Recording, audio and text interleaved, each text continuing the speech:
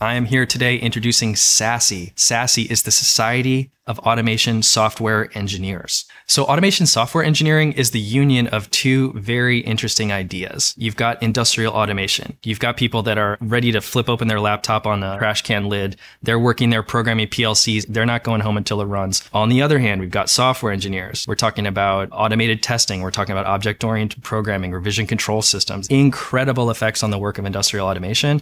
We're putting these two things together at SASE. This is the type of work that we've been doing for a long time. And so we're really eager to bring together other like-minded folks here at SASE. This is really about the Slack group, which is happening now. There are a ton of really interesting conversations popping off. Check it out at sase.space.